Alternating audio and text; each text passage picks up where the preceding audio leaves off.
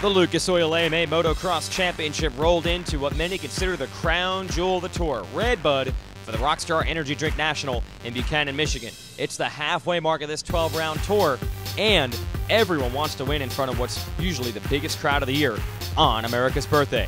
We'll start this one off with the 250 class. Blake Baggett is the man to beat after a strong win last weekend in Colorado. He'd be the man to beat at the end of this first moto as well. Justin Barcia was the leader. He crashed. That handed the lead to Ryan Sipes, but soon Baggett was past second place Dean Wilson and then Sipes to get into the lead and take the first moto win. Wilson would finish second with Sipes in third. Moto number 2. Huge hole shot for Geico Honda's Will Hahn, but soon Monster Pro Circuit Kawasaki's Baggett was in the lead again. His teammate Wilson would keep him honest through the first half of the race, but in the second half, Baggett turned it up, laid down laps that no one could match, and the number 57 rider was off to another 1-1 dominant overall performance. Second overall of the day, Wilson, and Tyler Rattray with a fifth and a third, takes third overall. Let's move to the 450 class. Chad Reed needed to bounce back after a tough performance last time out in Colorado, and he indeed would. Davey Millsaps led the first moto early on. Then Reed would take the lead from him.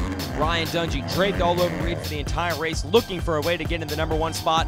They would battle on the last lap. Reed able to edge Dungey out for the first moto win, with Millsaps third and Ryan Villopoto crashing on lap 1 and coming back to 9th. There would be no first lap crashes for Villopoto in Moto 2.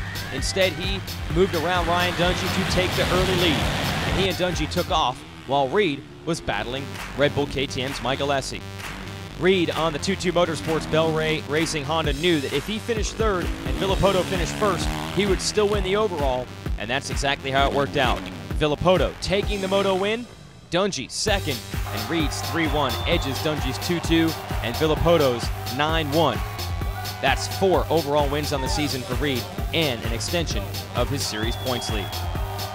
In addition, the women's class was back in action this weekend.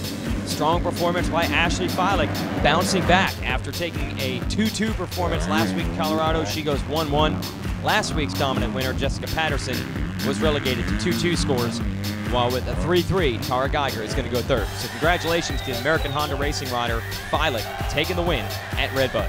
The series now takes a weekend off. We'll be back at Spring Creek in Millville, Minnesota in 2 weeks' time. I'm Jason Wygant. Thanks for checking out the highlights of the Lucas Oil AMA Pro Motocross Championships Rockstar Energy National at Redbud.